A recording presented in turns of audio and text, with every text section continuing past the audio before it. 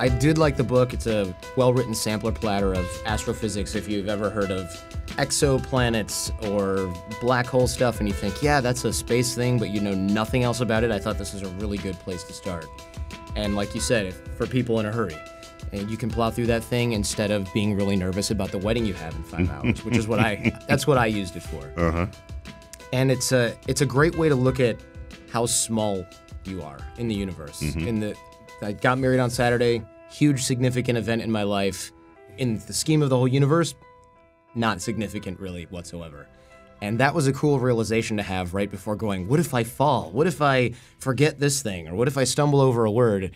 And whenever you think of that, you just go... It benchmarks it all. It benchmarks it all. People or whatever, sentient beings in other galaxies don't give a rat's ass if you stumble over your wedding vows because they're 10 billion years more advanced than you are, and they feel it's like watching two amoeba get married or something like that. How do you keep childlike curiosity when you're a scientist and you know a bunch of things and you've studied a bunch of things and you're at a planetarium teaching a bunch of things? How do you not let things get in the way? Oh, so no, you don't have to maintain it. You just have to make sure nothing interferes with it, which is different from having to actively maintain something. So if you have something that's always at risk of evaporating away or fading, then you've got to pump it. But I don't have to pump my curiosity. Really? I've had it since childhood. It's the same curiosity you have as a kid, but I just have it as an adult. And I think all scientists have it as adults. That's maybe the only way you can be a scientist, where everything is curious to you. You just, oh, what's that? Oh, I wonder how that works. You know, almost distractingly curious. And so, yeah, it's there. I just make sure that things don't get in the way of it. Sure, I'm curious all the time, but I put in things I learned about something yesterday and just go and steamroll the learning process with bias. Yeah, well, so bias is an interesting force. So you can't expect to live life without bias, but you can live life self-aware of it, or self-aware of the risk of it. Often bias, you don't even know you're biased in a moment that you're being biased. So you would at least have the self-awareness that you can be biased, and then at another time, in another mindset, or you know, to bring someone else into the equation and just assess how effective you were in being unbiased, if that's necessary for the thought that you're having. Sure, like a scientific experiment, the double-blind thing ideally keeps out as much bias as possible. Exactly. And so not only that, there's the fact that someone else does the experiment who might have a different bias from you, but if they get the same result, then it means you've transcended the bias. Right, especially if they're trying to prove you wrong and they still get your results. Exactly. Yeah, that's got to be a little disheartening if you're a scientist and you're thinking, I'm going to prove this guy is full of it. And you keep doing it, and you're bashing your head against the wall. And you're just making the results even better. Right, you're making it more accurate. One of the problems in science today is there's not much reward for verifying someone else's result. Sure. So the person who gets the result first will get the Nobel Prize. The person who verifies it, enabling the rest of us to believe the first result, essentially gets nothing. Gets fired for not discovering something. So we would benefit from a shift in the culture in the peer-reviewed scientific publishing universe. But it's still the best thing we've got going in terms of how you would decode what is and is not true in the world. Thankfully, people are still stumbling into correct results, whether or not they want to find them or not, I suppose. People who fund those things might be less crazy about that, but the people who are running it at least are doing good, still doing science. Right. It's still science, even if you get the result that you don't want. It's still science. Well, provided the experiment is properly designed. Right. Yeah. Sure. Yeah. You found your calling really young. When you were really, really young, a lot of people, when I went to school, I was one of those kids who went, is there a book full of majors? Because I was told I have to pick one of these, and I'm flipping through the book. And eventually, luckily enough, I made my own concentration out of different subject areas. Very few people do that because it's a huge pain. But that was dodging a bullet of just deciding on business or something else because it sounds good. Do you find that finding your calling really young is an advantage that has shaped your career path? I took it for granted that I had that interest very young and did not realize how odd that was until college. And just like you said, I'm there in college and half the people are still thumbing the course catalog. And I could have told them, astrophysics is early in the alphabet. You could get to that. Yeah. You could hit that pretty early. So then only then did I look back and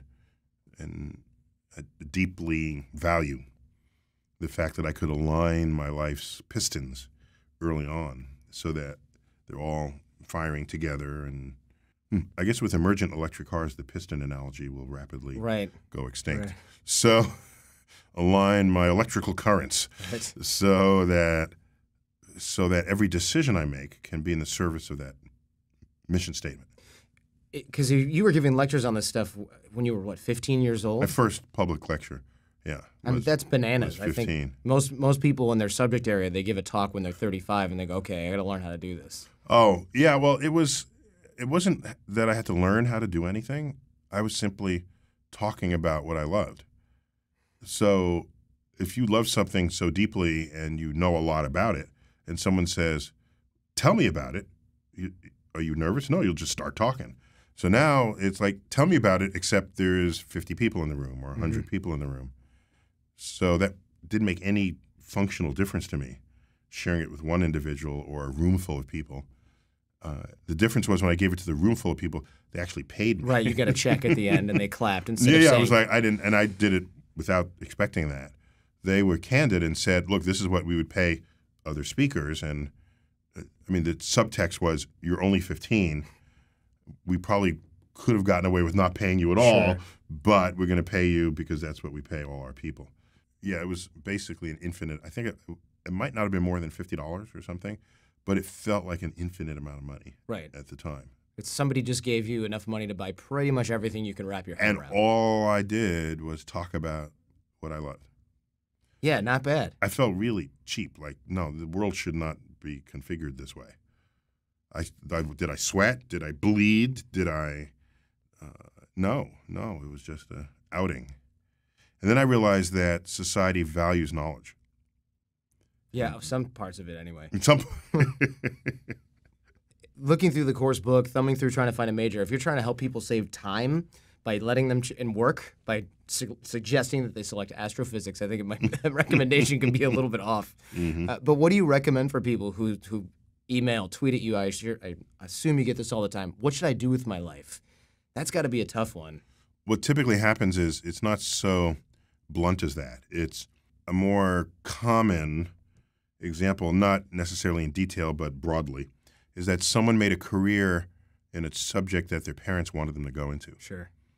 They took over the family business. The parents are doctors. They became a doctor. The parents didn't become doctors but wanted to become doctors, so they wanted their kids to become doctors. So they're establishing a career based on forces that they did not control. And for that category of person, they reach a point where they realize they're not fulfilled because they're not doing what they love. And then I get the phone call. Right. Because they like the science they've read about.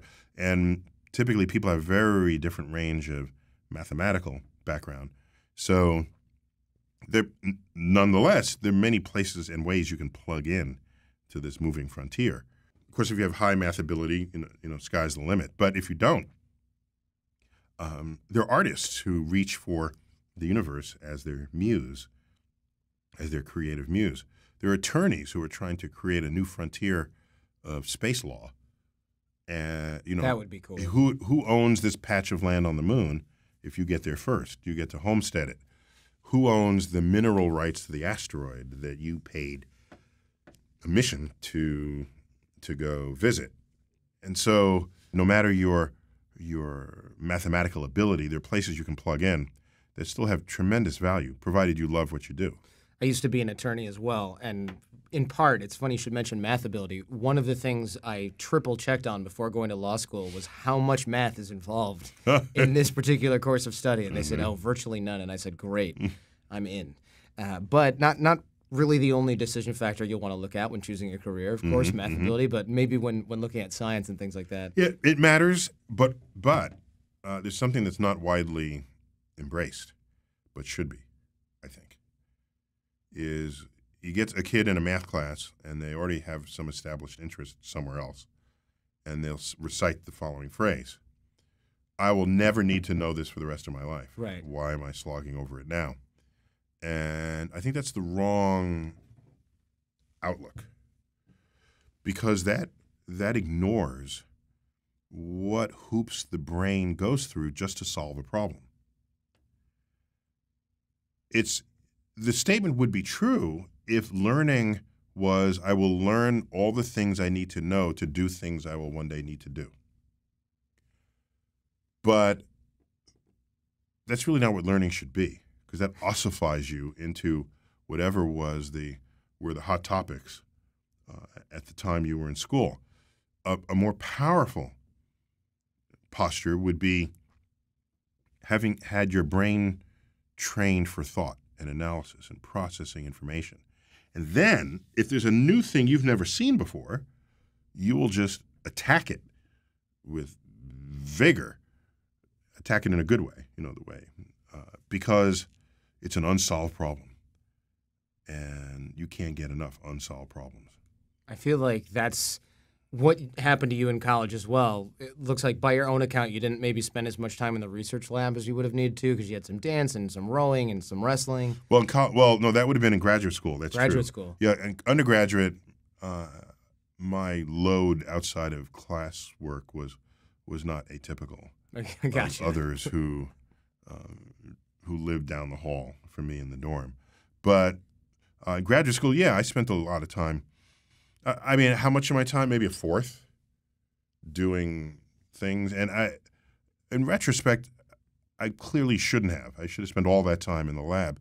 But I can say at the end of it all that I have a certain enrichment of thought and of creativity that I don't know that I would have obtained any other way. Really?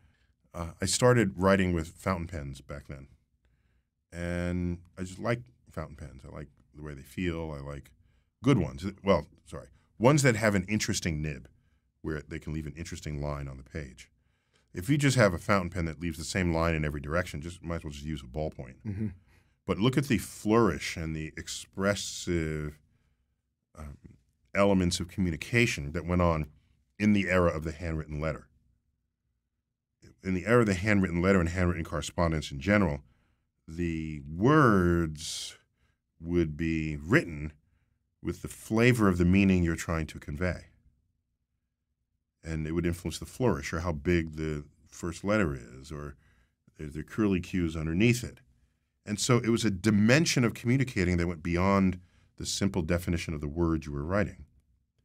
And all that went away with the typewriter, because every word now comes out identical on the page. Same font, same size. Yeah, exactly. And then more of that went away in the era of texting, where big words are just abbreviated into letters. See you tomorrow is the letter C, the numeral 2. Evidence that pure texting is completely inadequate to communicate is the flux of emojis that have come down the pipe. Right. So instead of writing how you feel, you just put a picture of how you feel. Well, that is like the supreme height of illiteracy, where you just put pictures of hieroglyphics again. Is it Pictionary? I mean, like, what is this? Right, it's back to hieroglyphics again. So I use fountain pens as a way to commune with the past. That interest started while I was in graduate school, and so I had some pens and I bought ink, and I would practice penmanship on these huge. Back in the day, you had these big computer pages that came out of the big printers, and so it was huge with real the estate. Dots you got to rip off on the side. The perforated holes. Yeah. The dots. How old are you? The dots. 37. Yeah, you got to fold it, and then you rip the sides off. Come on. So my point of saying this is, in my adult life, I have found that now that I've written books, people are vastly more appreciative when I sign it with one of my fountain pens, because it has interesting form to it that the pen brings to the signature in ways that no Sharpie ever could. Is that what you got in your pocket right there? Because Oh, yeah. all I got is a Sharpie. All right, well then, I'm going to need this thing. You dare put a Sharpie in front of me? Fling it over my shoulders. And speaking of emoji, I'm feeling pretty smiley face with glasses and buck teeth right now. Oh, So that's a good sign. It's a good interview. That's where I like to go with this. Idea there and smiley face with hearts on it in the eyes instead of eyes. Your career started off with well, I should tell you before that, with your doctoral dissertation committee getting dissolved from the University of Texas. Yeah. That's got to be kind of scary, right? Because you're in the process of completing this childhood dream that you've had even before. When you were 15, you're giving lectures on this stuff, and now they're kind of like, hey, you know, sports medicine is a burgeoning area you might want to look at. I mean, how did that affect you at that time? Well, so I don't think they had any clue of the depth of my interest in the subject, the depth and breadth. So to say, oh, we're going to dissolve your committee, now what are you going to do? Thinking that I'll just, whatever, just Do something do else. something else, as though going to graduate school was some lark, a decision made on a lark. So, no, I persisted. And so I knocked on doors and called people I knew, asked if they would admit me I'd take whatever tests were necessary. So I transferred my graduate program to Columbia University from the University of Texas after the committee was dissolved. And so there was a year delay in there because they wanted me to take the general exam, which is what you take after you finish coursework. Oh, wow. But once you know material, I mean, you're becoming an expert in a field and a world's expert in a subpart of that same field. So the idea that somehow taking an exam would be arduous that's a foreign concept. We're academics. This is what we do. And not only that, the idea that I would lose years having put into graduate school and sort of jumpstart that exercise also sounds a bit harrowing. But no, because what you do in graduate school is exactly what you do when you get your PhD and beyond. You just get paid less. That's all. So it's not, oh, now I have to slog through another thesis and another thing. And it's like, that's what science is. Posing a problem, researching it, writing it up, publishing it. So it was lost professional standing. It wasn't lost, and it was lost income, but it wasn't lost ambition. In the close-up version of that story, it probably looks a lot like you fell off the tracks. Obviously, now you come back to become a legend in the game, which is pretty cool. Not everybody does that, but the fact is they can't really remove your interest from that. They can tell you, well, we're not gonna do this anymore because you're doing too much Latin ballroom or whatever, wrestling or so, whatever the deal was. Both. Yeah, both. But they can't stop you from going through it. And in macro picture, big picture, do you feel like that even was anything more than a hurdle or a speed bump, or maybe not even that? No, it was a huge hurdle because I had to leave Texas, and I was living in my parents' basement. By the way, my wife, who I met in Texas, got her PhD in mathematical physics. Oh, wow. From the University of Texas at Austin. And she moved with me to New York, which, by the way, she's from Alaska, so this is a huge shift for her. She moved with me to New York. This is when we were just still dating. And then while I was living in my parents' basement, I proposed to her. Oh, wow. And she said yes. And so I don't think you can get more pure than that. No, especially if she wasn't sure what's going to happen. I mean, was there ever a time when you were thinking this might not work out, especially if you get that letter, hey, we're dissolving your dissertation committee? It's possible, but again, I had a huge fuel tank of energy to pursue these interests, and it was not anywhere near empty. It was lower, maybe 1/4 full. But a car that has 1/4 a tank of gas can actually go faster than a car that has a half a tank of gas. Oh, that's a good point. Hadn't thought about that. Yeah, because they have, Right. Because the weight factor. The weight factor. Huh. So you just have to need enough to run to feed the cylinders, and you're good to go.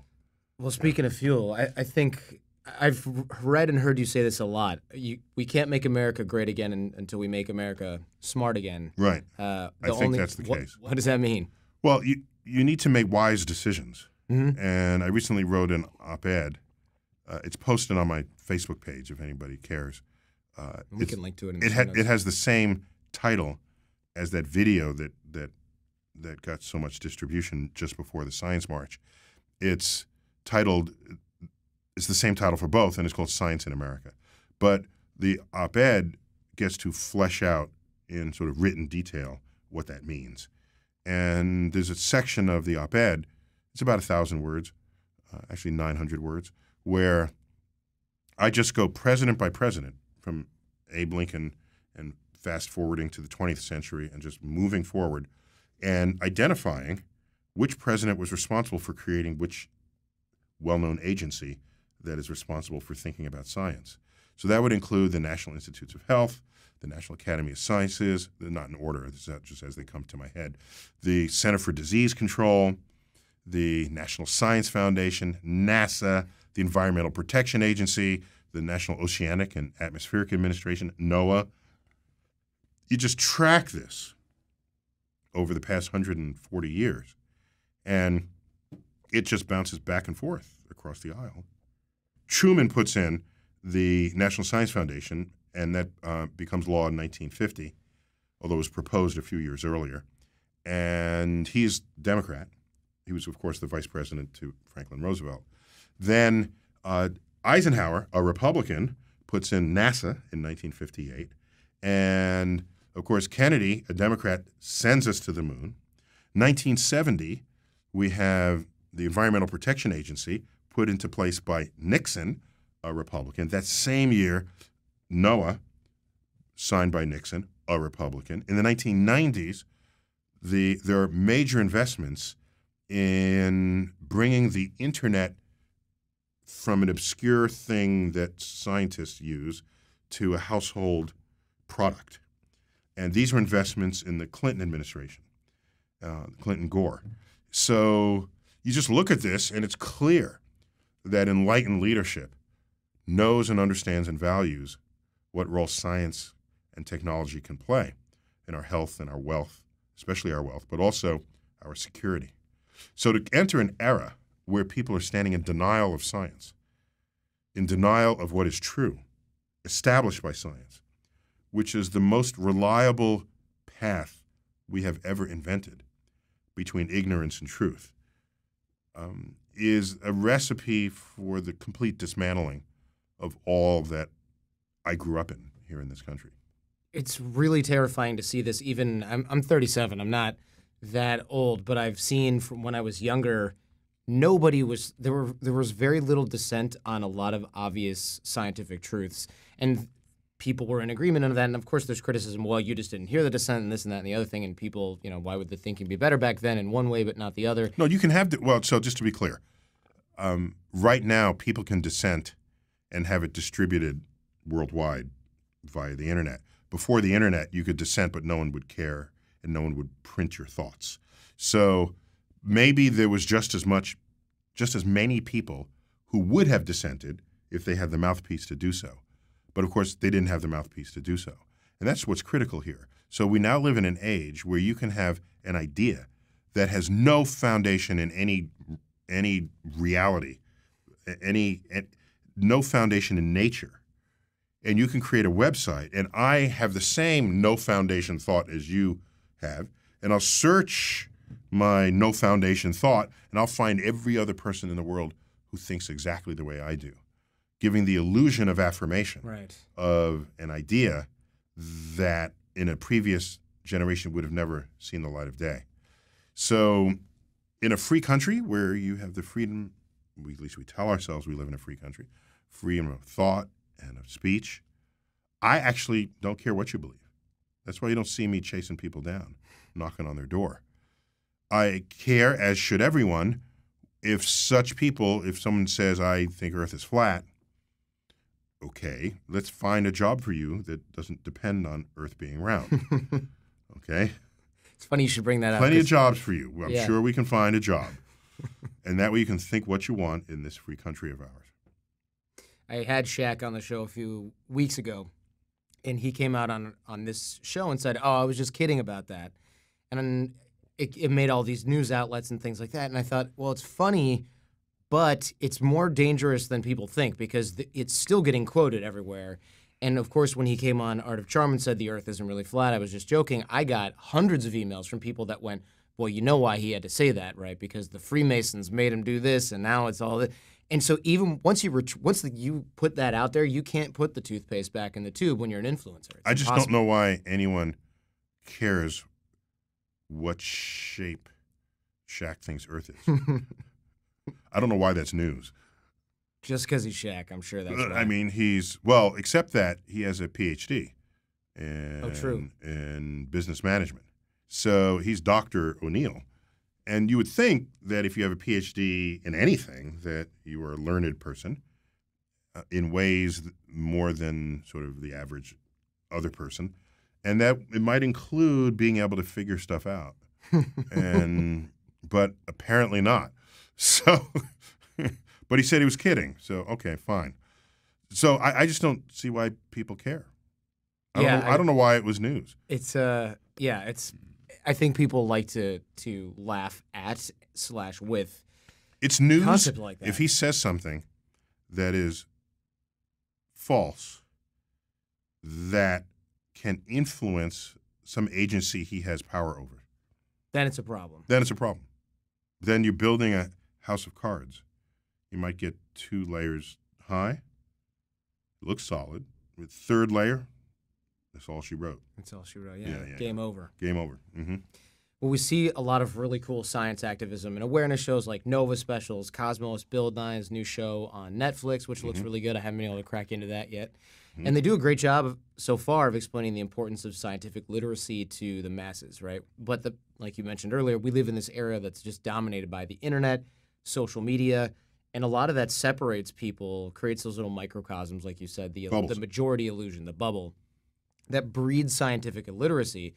So when I watch science, it breeds much more shows, than that. It breeds not just science illiteracy. It breeds dogma. So you have a point of view that you are sure is correct, and you never see critique of your thoughts because your search engine never takes you there. And even if you did, you would staunchly defend your thoughts because it's a deeply held principle within you. It could be a bit of religious philosophy, political philosophy, cultural philosophy, each of which, if taken strongly, you can create a bubble that's impervious to criticism, and then you ossify in place. This is a huge problem, especially for maybe younger people that grew up digital natives, if you want to call it that. So what they got to do, so what we're missing is, okay, now that we have this internet and there's such susceptibility to it. By the way, if you hear kids in school talk, the teachers say, never trust anything you see on the internet. Okay. By the way, that is equally as intellectually lazy as trusting everything you see on the internet. So what we need is not telling people don't trust anything on the internet. We need, in the kindergarten through 12 curriculum, somewhere in there, multiple times taught, how to process information and evaluate the likelihood of it being true. And that has huge value in these modern times. And it's just simply not taught. It's really hard to teach that, which is one reason. It's tough. It's hard, but so what? Well, yeah, I agree with you. That's the point. Is it's hard, but you got to figure out how to do it because it's more important than just teaching facts. Mm-hmm. And I think when I watch scientific shows and when other people that I know, we talk about geeky stuff because we're all on that same page. But in a way, those shows preach to the choir, right? If I've listened to every other episode of Star Talk and I watched all of Cosmos, I can talk with certain people about that, and the rest of the people go, I don't know what that is. Anyway, the Earth is flat and climate change is fake, right? It's just as a point of methods and tools. Star Talk, by design, is intended to grow its audience in every single episode. because the guest is hardly ever a scientist. And so that person, if they're famous enough, they'll have a fan base that'll chase them wherever they go. So now their fan base follows them to a science-based talk show. And in a science-based talk show, they're going to hear their favorite person talking about science and all the ways that the moving frontier of science has touched their lives and their livelihood. So the goal there is it can reach people. The goal for Star Talk is to reach people who don't know that they like science, or better yet, know that they don't like science. I think we're on the same page there. This show is about getting people who don't care about learning better critical thinking skills to figure out that these can be really interesting, depending on who the guest is, of course. Mm-hmm. And so, yeah, and maybe I should have science-based guests on this show. It's really a good idea to do this, and it's mandatory, I think, because a lot of people want to lock themselves into a cone of ignorance, but I think a lot of other people just don't realize. But they wouldn't call it a cone of ignorance. No, they of would say course. this is the actual truth, and everyone else doesn't know what they're talking about. Right, so don't waste your time with all that stuff. We already figured it out Mm-hmm. already. Yeah. So what can we do ourselves aside from making sure that we're watching or looking at different sources of information? What would you do if someone you cared about, your next door neighbor kid goes, oh yeah, I heard about all this really completely false, dumb stuff, and he thinks it's true. Where do you even get people started on that? So what I've seen happen is, because I can't be everywhere at once, there might be something written about something that I wrote or said. If it's critical in a way that's completely missing the idea or the point, there are enough people out there who will jump into the comment thread and just sort of take the person to task. Why would you say that? Because he's never actually said this. But you're saying he said it, but no, he said instead this. And why?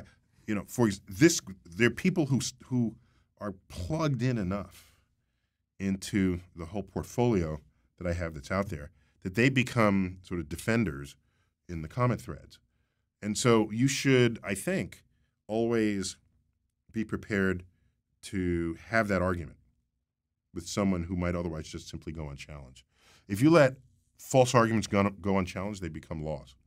Oh, that's interesting. It's true, and it can be really tempting to do so, especially when you're talking with somebody who is not only maybe condescending, but just refuses to hear your side of the argument. I guess there's only so much you can do, but especially when it's a young person, the conversation's always worth having. Mm-hmm, Because just because somebody who has their head up their butt got to them first doesn't mean they should be doomed to think that way for life. Plus, they'll be more open to a learning session because their school is closer in their memory. Oh, that's a good point. Yeah. I've definitely You get older noticed folks, that. on campuses, the word lecture has meaning, right? What does it mean to be lectured? To get a lecture, you go and attend and you take notes and you paid for it and you take the test. But interestingly for me, the word lecture has negative connotations in essentially every other context. Oh, yeah, of course. Don't lecture me. Yeah. Why are you lecturing to me? That's bad, which is odd because I would say, please lecture to me. I want to learn. Dude, keep at it. So repeating a broken record. Do you know what a broken record is? I'm very familiar with broken records. I've broken many records of my parents. Just ask. They're right in there Okay. if you- Because if broken yours. record, the record's not really broken. There's dust on it. Oh, it's just it dusty? doesn't come off. And then it skips each time. You haven't seen me break a record, Neil. So a broken record repeats the same groove each time because there's something in a groove that has it pop over and go back to the same And place. bounce it back, And yeah. bounce it back. So that colloquially is a broken record. For everyone 30 and under who might not know that. Don't lecture us on broken records. See? So somehow we've created an educational pipeline where the urge to not be in school is greater than the urge to be in school. Right on down to the last day of school where not everyone, some take their notes and throw it in the air and say, no school, summer's been, or I'm graduated. And when all they ever had to do was learn in their life. So something's missing in the educational trajectory. Love of learning. Reinstilling a sense of wonder and curiosity. Because if you graduate curious, then you spend the rest of your life learning. And you learn vastly more the rest of your life than you would have ever learned in school. I think it is possible to get back there because when I graduated law school, I was sick of it. When I graduated college, I was sick of that. When I graduated high school, I was definitely sick of that, and I learned So more you now. had a than I fatigue ever did. factor. Definitely. Okay, that's interesting. I definitely did. I didn't even go to the graduation ceremonies Mm-hmm. of high school, college, or graduate school because I just could not, for one more day, be around it. But and I, for years, thought, oh man, I'm just not cut out for any of this. It's a miracle I made it through here. Good thing I have a job now and I don't have to learn anything ever again in my whole life. Mm-hmm. But now that I'm a grown up and an adult in different ways, I learn way more. I read more now and I learn much more now. Yeah, so than I ever did. you've retained curiosity. Absolutely. And you will spend so much more time not in school than in school, that to define being in school as the one arc of occasions that you learn is such a disservice to your life. Yeah, it's a shame actually, all around. Well, in fact, there are many studies that show the strong correlation between the simple existence of books in your home growing up compared to other homes that have no books at all. And the kids that come from homes with books do much, much better. Now, is it because the parents make an environment that is more literate, or is it that smart kids come from smart parents, and if the parents have books, they might be smarter than average? Maybe. Depends on the books, but yeah. So the jury may still be out on that, but the idea that books can matter, and I think that's in motion right now. When I talk to younger people about this kind of thing, there's a lot of hope involved. So you're 37, so what's a younger people to you? People still in college. College people. Yeah, because I get hundreds and hundreds of emails every day from people who go, I want a job like yours. What was your career path? And I tell them, 7 years of college learning about something I don't do anymore. And they're like, all right, I got to skip all that. But it becomes very tricky to show people that life after college is, one, better in many ways because you have more freedom over what you want, what you can learn, and what you can do with the knowledge. And two, that it's actually worth pursuing because when you're in the middle of this funnel, this siphon where you have to learn different things that you're not crazy about and apply them in ways that are often mildly torturous, it's tough to convince somebody that you're going to want to do some parts of this for the rest of your life and apply them and use them. Yeah, but that's why education has to be not only here's a craft and here's where you're going to apply the craft. It's got to be, how is your brain wired for thought so that when you confront a problem you've never seen before, you will attack the problem rather than shun it. And so much of learning is the preparation of the mind for just those situations. The fact that you have students in school thinking that what they're learning has to have some direct application, otherwise it's not useful to them, that's a tragic state of affairs under the educational umbrella, if that permeates the system. That would mean everyone would just have to be taught a trade. Then you go out and lay the bricks or smelt the steel or whatever they do in steel. Do they still make steel? Yeah, in China. Okay, so that's the right answer to any question. Right. Yeah. Yes, in China is the answer. Right. Yeah, they do it in China. How do you prepare your brain then for that? If you're listening to this right now, or if I'm listening to this right now and I'm thinking, yeah, I got to prepare my brain to realize that not everything that I learn has to be applied in some way. How do I do that? Sounds like a great idea. Where do I begin? No, it's not that active. It's passive in the sense that. So, I majored in physics. I majored in physics in college. Half of my courses were neither science nor math. They were it was liberal arts school, so I had art and psychology and economics and a little bit of history and while for me it wasn't as fun learning about that as in my major of choice, nonetheless there are seeds planted that flesh out all the total kinds of thoughts you can have. You don't know the thoughts that you're not having. Well, yeah. But does it make sense that the more you know about the more things, the more enriched your thoughts would be? Sure. So even if they're seemingly unrelated. Correct. So, and then there are people, especially saying this to scientists, I don't want to know too much science because that'll take away the wonder and the majesty of the world. So if we're both sitting on a rock and that's ridiculous. And there's a sunset, and you look at the sunset for its beauty and the colors and the warmth, and I look at the sunset and I say, that is a star a glowing ball of incandescent gas, undergoing thermonuclear fusion in its core. And you might say, see, you've ruined it. But what they're missing is the fact that I also see a beautiful sunset with a curtain of twilight colors. I now have another dimension that I can take in the experience. Knowing how something works has never ruined anything for me. I don't understand that perspective at all. I feel Yeah, like I once that tweeted. is... Do you remember there was the double rainbow guy on Yes. YouTube? What does it mean, that guy? Yeah. And I tweeted the link to that, and I said, this is how you behave if you haven't had physics. I wondered what was wrong with that guy. Yeah, you think Lack there's... of physics class. It's just one physics class, and this optics is part of a physics class. Then he would understand double rainbows. You can triple rainbows if the optics are just right.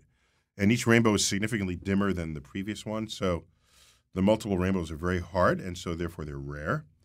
And the rarity is what in part accounts for the enthusiasm of the person who left his recording device on. Because remember, he's like, oh my God. And he like started crying practically. And you don't see him, but you hear him. So you might say, well, did I take away his wonder by doing this? I don't think so, because we understand rainbows. You want to wonder? I'll put you on the frontier. There's a lot of wondering that needs to happen there. Like, what is the nature of dark matter, and what is the nature of dark energy, and what was around before the Big Bang, and how do you go from inanimate organic molecules to self-replicating life? That's a transition that remains a bit. We got top people working on that right now. So, if you're gonna assert that what we don't know is what matters for your wonderment, and now you worry that we discover what the wonder is and that somehow it's gone. No, as the area of your knowledge grows, so too does the perimeter of your ignorance. I agree. When I was reading this book, it's astrophysics, or any sort of science, I would imagine, is like you ever go to the Winchester Mystery House? No. It's right around here. I know you don't have time to deal with that, but basically this crazy lady whose husband invented the rifle, the Winchester rifle, she built a house, and you'll walk in a room and there'll be 20 doors in the room, and you'll open some of them and there's a brick wall, and you open another one, there's a big pit. Wait. You're saying he invented rifling? He invented the Winchester rifle. Okay. So all these people died as a result of his invention, and she was loaded, and she thought the ghosts of all loaded the people... with money. Loaded with money, yeah. Not loaded with yes, lead. yes, Right. different. No, I'm just saying, because rifling is a very specific feature of the barrel. He may have done something with that, in fact, and maybe that's spin why the stabilized Winchester, projectile. I think that may be greatly part of enhancing. So I'm not saying he wasn't. I just Yeah. If the Winchester rifle was the first to rifle a rifle, then successful invention. Yeah, and in fact, I think it goes unnoticed by many. If you look at the most iconic image of James Bond in a poster, you're looking through this cylinder, and he's at the other end, and you see his silhouette, and he turns and he shoots, and that cylinder is rifled. Right. So you're actually looking down the barrel of a gun. Right, the spiral grooves that Yes. cause the pressure to spin the bullet and stabilize it. Right. And so you may be right. I'm going to have to look that up. No, I didn't say any. There's nothing for me to be right about. I'm just wondering if what you said is exactly as true as you said it. I might have misspoken and been totally right on that. But if that was the most deadly rifle ever made, then clearly something was different about it. Sure. Either the bullet traveled faster, or it was spin stabilized in ways previous ones weren't. And the Civil War didn't hurt. I mean, people were shooting each other all the time with this particular weapon. Anyway, my analogy is completely ruined now. Oh, well, I'm sorry. Doesn't matter. Did I derail your entire? It was going to be magical. No. So what? So she said what? Basically, So she she's just wealthy? built this house with all kinds of crazy doors that lead in different shapes. Some of them lead nowhere. But the book reminded me of this kind of situation in which. I mean, when you Astrophysics get- for People in a Hurry book. Correct. Yes, your new book right here, which everyone should grab, and we'll link to it in the show notes. Super For a excellent. minute there, I thought, because these are GoPro cameras, I barely see them. I saw- thought you were showing this to the microphone. Yes, there it is. These are advanced microphones. They can create an image based on the sound alone. The things that you're learning, or that I'm learning, that you're teaching in this book, as soon as you find something in there, dark matter, or why planets look like they wobble, or the fact that things arrange themselves into spheres, you end up with 20 other doors to go through, 20 different questions about the thing that you just learned. So there's no way. And that's my fault. I apologize. Well, that's the point, Yeah, right? yeah, yeah. The point is, you read this and you go, wait, I'm interested in all of these different subject areas. So losing wonder based on learning something is that's a load. Yeah, yeah. It's a statement in implicitly admitting that it doesn't fully understand wonder or discovery. Sure. Now, dare I say that Walt Whitman fell victim to this? There's a poem. I guess it is a poem. If you write beautifully, is it a poem even if it doesn't rhyme? If you say it's a poem, or they say it's a poem after you die, then that's how they arrange this. So it doesn't have to rhyme, yeah. I might be mixing two poems from two different people, but there's one called The Learned Astronomer. And he talks about sitting in a lecture hall listening to the astronomer speak. And all this beauty and wonder of the universe now gets laced with formulas and math and equations and numbers. And his eyes glaze over. And he has to get up and walk outside and drink in the beauty of the night once again. It presumes that there are these mysteries, and then we figure out the mysteries, and then there are no more mysteries. And it doesn't recognize that when you figure out a mystery, you are now standing in a new place, and you're empowered to ask questions that you never even dreamt of before. And so for someone who is curious, where you have learned to love the questions themselves, this is a very natural trajectory through the world of research. Did you want to read The Learned Astronomer? Oh, do you have it? When I heard The Learned Astronomer. Oh, you got it here. Let me get my old people glasses here. Yeah, there it is. Shall I read it? Do it. Knock it out. Walt Whitman. When I heard The Learned Astronomer, when the proofs, the figures, were ranged in columns before me, when I was shown the charts and diagrams to add, divide, and measure them, when I, sitting, heard the astronomer where he lectured with much applause in the lecture room, how soon, unaccountable, I became tired and sick, till rising and gliding out, I wandered off by myself into the mystical moist night air, and from time to time looked up in perfect silence at the stars. It is a beautiful poem. It's beautiful. Too bad he didn't like the mathematical formulas. So the counterpart to this would be, Sir Literate One,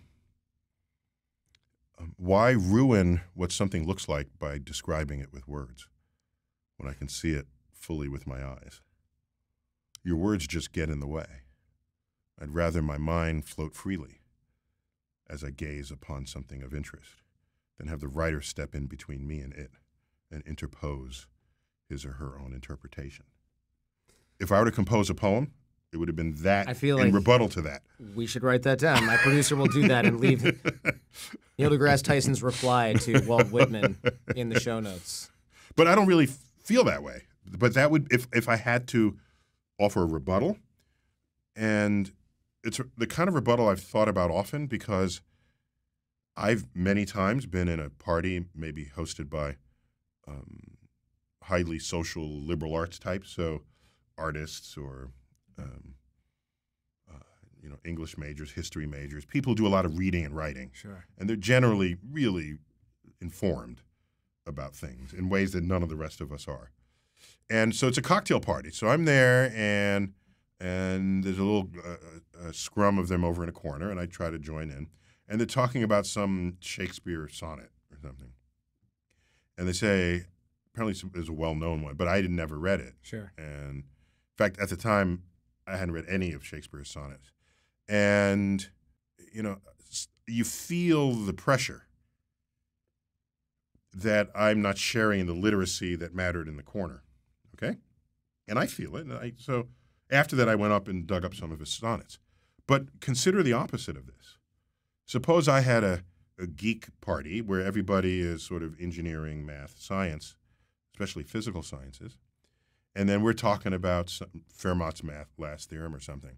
So what will happen is you get those same people who threw that other party and this is a stereotype of what happens, but this has actually happened, and I've seen this happen. But I'm amalgamating them just for this one example. So they'll overhear the conversation, and then they'll say, "Oh, I was never good at math," and then chuckle about that. Yeah, right. To themselves or to their friends who are also never good, to chuckle. It's not an embarrassment that they were not good at math. It's a chuckle that they were not good at math. And so what's the counterpart to that? It wouldn't be just me feeling guilty I hadn't read the sonnets. It would be me saying, "Oh, I was never good at nouns and verbs." It sounds way They would more think I ridiculous. was some kind of stupid idiot, uneducated idiot. So the assessment of your person is not symmetric in those two cases. I'm so guilty of that, though. Of what? This math. Oh, I'm intimidated by this. Even though I can obviously That's add a different receipt from together. saying, "Oh, I was never good at it," and chuckle. Oh, sure. That's Yeah, I all I'm see the saying. difference. There's Yeah. there's no shame in not knowing or having struggled. That's not my point. My Right. point is somehow thinking that it is making light of the fact that you don't know it. And these are people who are learned people.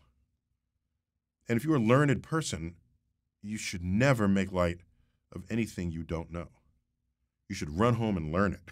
If it arises in front of you and it was a gap in your knowledge you never even knew was there. Especially now, because you don't have to go to the library and look up 7 books on the subject. You can Google that thing in the Uber on the way to the next venue. You can get a good synopsis. No, that's a sentence that made no sense 10 years ago. True. You can Google it in your Uber. On the way, right, from your smartphone. Google it. Yeah, smartphone is 10 years old Yeah, this officially. year. Yeah. Google. Yeah, take a picture of the book with your phone as you Google it in your Uber. And then text it to me. Put it on Snapchat. No, we had texting before then. That's it just true. wasn't as fully. Texting's from the 90s. Yeah, exactly. That's right. SMS. The picture, sending a picture via text though, that came later. Mm-hmm. That came much later. So what stuff keeps you awake at night, proverbially now? Is it dark matter, dark energy, that kind of stuff? What do you think? No, about? I'm a little more obscure than that. Okay. What keeps me awake is wondering what questions I don't yet know to ask, because they would only become available to me, visible to me, after we discover what dark matter and dark energy is.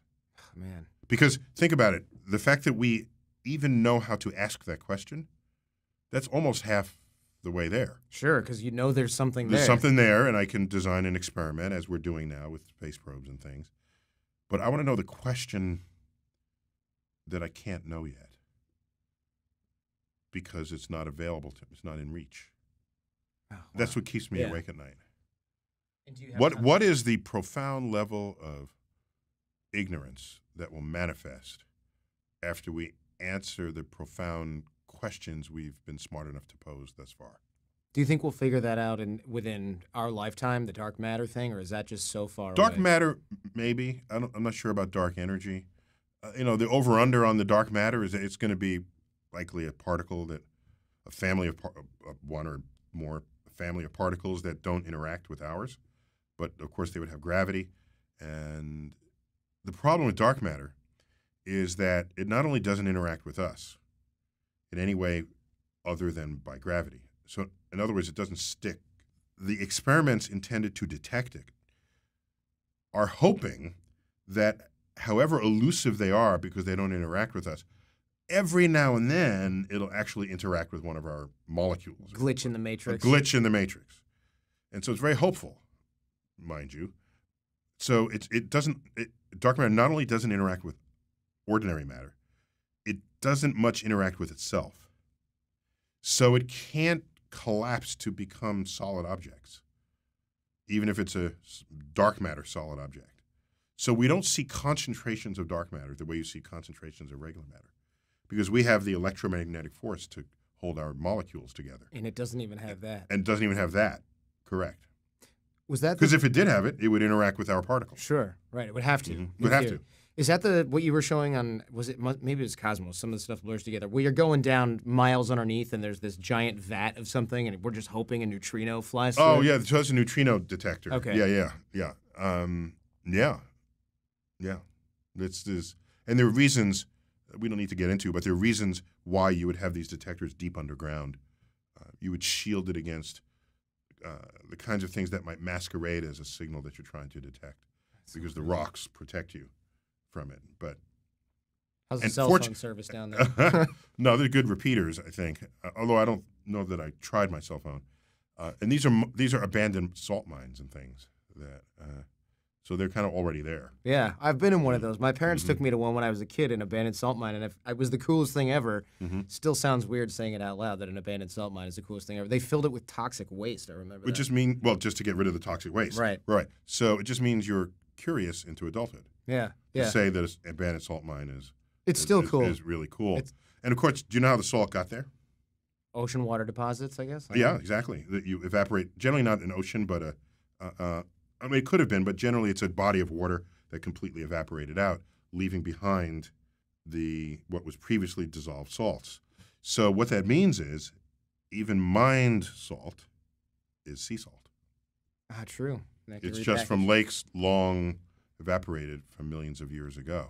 So I think the mined salt community lost an opportunity there. Right. They might still be able to jump in on it, but basically all salt is sea salt. Now you get sea salt from Indiana if you could find a salt mine or wherever we were. Exactly. Yeah, I was climbing a mountain in Israel once, not climbing like a fancy kind, but walking on a trail on a mountain. And I remember that's not climbing a mountain. I was walking on a high mountain. You were walking on a trail. Yes. That happened to be uphill. Yeah. Okay. I was probably going downhill. Get that straight. To be honest, I took the bus to the top. Probably walked down. Yeah. But there's a chairlift. Yeah. If I keep listening, you're gonna find. So I was driving down this mountain, and I put my hand out on the trail, and I remember it crumbled, and I looked at what had crumbled away, and it was a bunch of seashells and little things like that, and I looked down, I don't know, hundreds and hundreds and hundreds of feet, or even more, and there's the ocean, and it's such a mind trip to go, wow, at some point that was so high that this was the bottom, and these are all the things that collected there over hundreds or thousands of years that are still there. Yeah, it wasn't so much that the ocean was higher, which can have been the case, but more likely is that you have the geologic rising of the landmass. And now that you mention it, just since you went there, there's an interesting. I would take you through reasoning that then has a fork in the road, and I'll tell you about each fork. So, the fact that there are seashells on mountaintops had been for centuries invoked by devout Christians, devout religious, monotheistic religious people, as evidence for Noah's flood. Ah, sure. And of course, you wouldn't have to be Christian because that's in the Jewish Bible, not the Christian Bible. But so the flood would have brought seashells to high places because the whole earth was covered. Okay. That was widely accepted as such. And then Leonardo da Vinci comes along and looks at these seashells and says, wait a minute, these seashells are perfectly laid out. It looks like they got fossilized in place in an orderly way. Oh.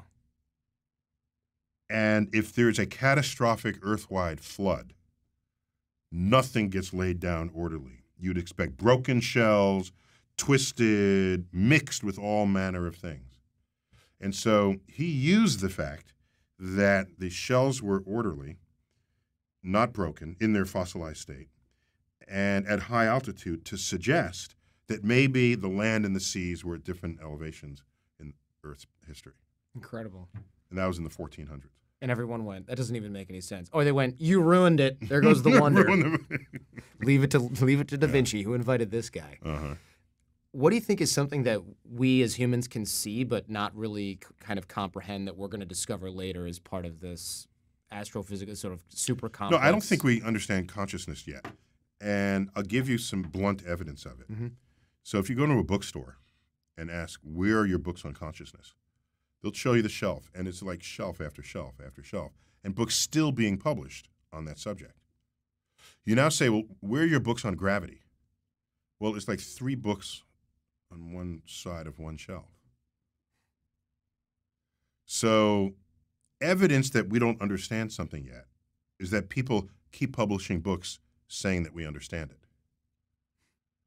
When you understand something, the book gets written, and then you move on to other topics, and you're done. So we have Newton gravity and Einstein gravity. You can get that in 3 or 4 books. There's no one is still trying to explain it. Okay?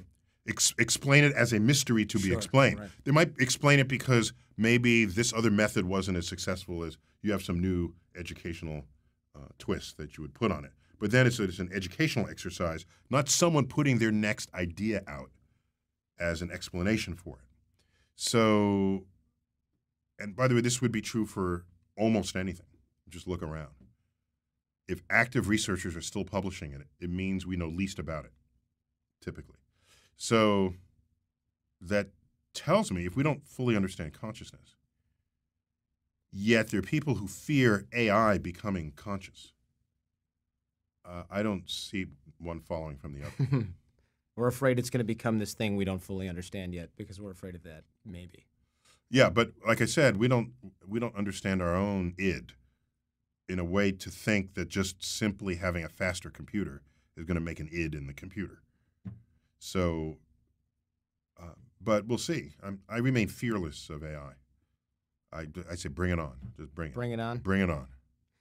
When you start thinking about AI, it starts to answer a lot of questions where people think, oh, an alien civilization will never contact us because there's too many stars. And when you start looking at, well, if AI and computers can start to look at things millions or billions of times faster than we can. Yeah, they'll figure it out. It starts to narrow that gap quite a bit. Right. I know you've got to go really soon. One last thing that I want to wrap with. July 29th, 1958, NASA gets kicked off. It started. The world's captivated on space travel. We're trying to beat the... Where'd you get July 29th? Where'd you get that? Because it was written right here. Maybe that's incorrect. Did you get it off the internet? I did. I don't trust everything I see on the internet, though. So almost in all cases, the actual truth is a little more subtle than the simplified truth that is presented. And that's not a problem. It's just a reality. Okay? So, for example, if I say, what path does Earth take in its orbit around the sun? What would you tell me? Ellipsis. Okay? Ellipse.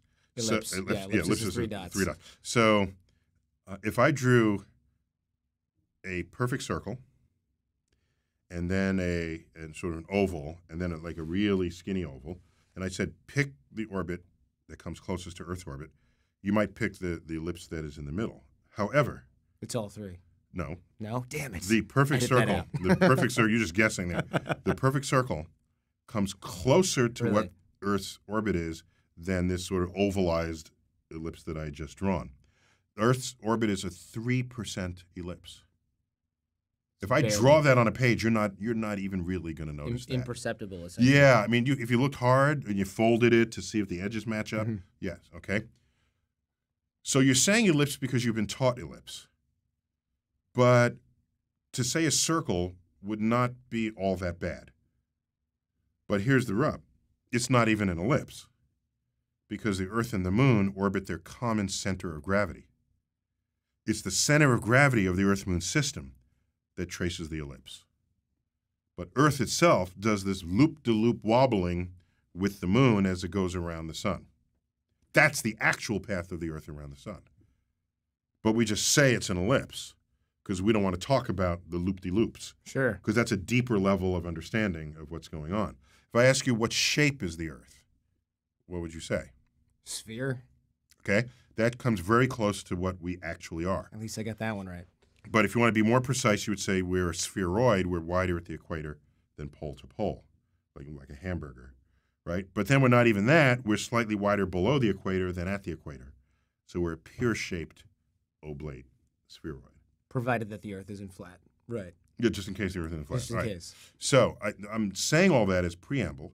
I don't know that date in association with NASA. It could be the date that the legislation was proposed, passed by Congress. There's a different date where it actually became law, where they ratified the NASA's there's the document that lays out everything that NASA does. That was the 1-year anniversary, in the week of the 1-year anniversary of Sputnik in October. So whatever date you found, it will be something that, sure, I'm not denying it wasn't some important date, but generally the date that's quoted is the one in October. Ah, okay. Yeah. Well, there's that And internet. it's easy to remember because it's on the anniversary of Sputnik. Right. And it's the same week that I was born. Oh, well, that's how I'll remember just it saying. from now on. That's how I'll get it from now on. I'm just saying. The question, regardless of when NASA was started, was that we're trying to beat the USSR to space, or to the moon, anyway. Not at the time, just get into space at all. At all, right. What do we need to do to get people in power to take things like space exploration this seriously once again? What do you think well, we the have to two do? easy ways. One of them is we go to war with China because they want to put military bases on Mars. Oh, I guess we have to go to Mars. And then we go to Mars because it's a military project, as was the entire founding of NASA. NASA is a civilian agency, but it was triggered by what was viewed as a military show of muscle. Sputnik was not as innocent as we want to think it was, because even though it was a radio transmitter that just went bleep, bleep, it was a radio transmitter inserted into a hollowed-out intercontinental ballistic missile shell. Oh, I didn't know that. I know. That's why I said Looked like a little. It's been cleansed over Right. the years, and there were laws about who can fly over whose airspace, but there were no rules about who could fly over whose space. How about the space over the air over your country? Sure. Is there any rule about that? No. And there's Sputnik crossing our country in an intercontinental, in a missile body. hollow. They had contemplated doing the experiment with a warhead, a disarmed warhead, but they were concerned that might be viewed as an act of war, whereas a just simple radio transmitter would not be. So you can still show your might without it being an act of war by having no weaponry in it, but it's the thing that would house the weaponry that does it. Anyone who was alive, October 4th, 1957, remembers that like it was yesterday. I don't think in modern times people can fully capture how berserk we went here, because these are our sworn godless enemies, the communists. And we were already kind of didn't like them. It was pre-Berlin Wall, but they were, it was so significant, this was, that in the mid-1950s, we wanted to show that we were God-fearing and they were godless. So we added God to the Pledge of Allegiance. To the Pledge of Allegiance, and to the money, and to the back wall of the House of Representatives. So, in God we trust, that phrase. And if you look at the Pledge of Allegiance, it doesn't really make literary sense read with God in it. Do you know the phrase? In God we trust. Yeah, no. One nation under God, indivisible. Right, Is that what we're talking right, about? exactly. Okay, so if you take out under God, it reads one nation, indivisible. Indivisible, right? That makes sentence sense. Yes, right. Yes. One nation, indivisible. You put under God, indivisible, and it breaks that. But you're reminded what that was before this was introduced, and so we're doing this in every way to show that we are better, that our system of government is better, that our system of economics is better, that we are in the free world and they are enslaved to their own country's rules. And if we're better, but they then put up something that clearly takes technology, oh my gosh, we went ballistic. No pun intended. No, definitely pun intended. Ballistic, if you only know ballistics through guns, a ballistic projectile is something that moves only under the influence of gravity. And so a bullet, after it has left the gun, there's some aerodynamics in there, but it's why it doesn't have its own propulsion. Oh, so, yeah, sure. Yeah, if a bullet had its own little rockets on it, it wouldn't be ballistics. Did not know that. Yeah. Oh, that's a good point. Yeah. In fact, I wrote an essay long ago called Going Ballistic, which was all about the arc of weaponry. But anyhow, Method one: go to war with China. That would happen. Oh no, so another way. So I joke about this. You go to China and say, "Could you please go to the head of China and say, could you please leak a memo that says you want to put military bases on Mars? Just leak one. Doesn't have to be true. Just leak a memo. Then we're on Mars in 10 months. Yeah, okay. Elon, we're on Mars buddy. in 10 months. Of course, I presume most, if not all people, don't want this to happen as the consequence of a military engagement. I'm simply being frank and saying that's how we went to the moon. That's how we light a fire under butts. Correct. That's get to Mars. how and why we went to the moon, even though we've cleansed that memory as well. You go to the Kennedy Space Center of Florida, there's a bust of JFK, and there's a whole granite wall behind him. And chiseled into the granite is this famous line from his speech, I pledge, or whatever it is, that we will put a man on the moon and return him safely to the Earth. And, I can hear his voice as I read those words, and it's stirring. What they left out, and there's plenty of room on this granite wall to have included it, of that same speech, he says the following: if the events of recent weeks, this is almost verbatim, I'm probably paraphrasing a little, because the speech he gave 6 weeks after Yuri Gagarin had come out of orbit. Right. We didn't yet have a spacecraft that wouldn't explode, much less a spacecraft worthy of putting a human being in it.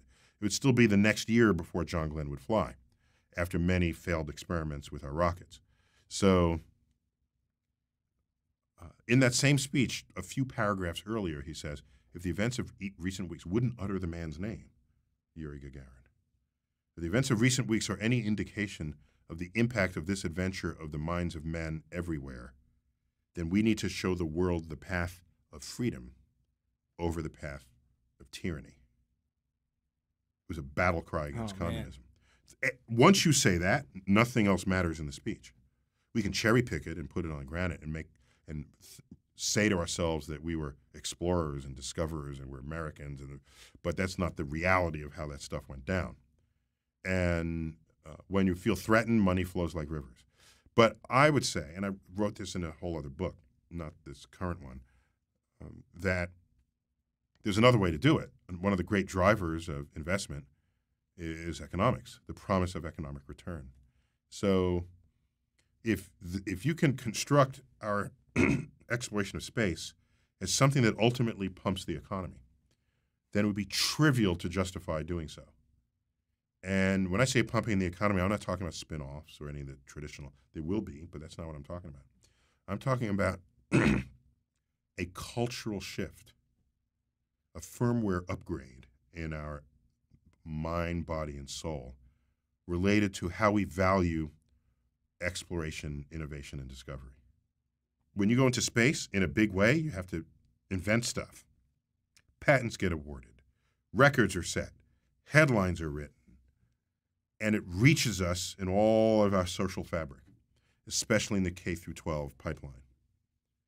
And in the 1960s, you didn't need special programs to get people interested in science or to attract teachers to become science teachers. We knew tomorrow was getting invented by science and technology. We knew, in spite of all the other problems we had in the 60s, civil rights movement and the Cold War, hot war, assassinations, campus unrest, we were going to the moon, and that shaped our visions. That's how you get TV shows like The Jetsons. All right? Yeah. This is, even at that level, children's cartoons, we are thinking about what science and technology will bring for the future. And this is why I made the point in that video, Science in America video, when I grew up, nobody was standing in denial of whether something was scientifically true, not at high levels of power. Even if you were there, you were not in power. That's my only point. Mm-hmm. If you were hidden and you thought Earth was flat and that medicine would kill you rather than make you better and everything else anti-scientific, you're not in power of anything, so it didn't really matter.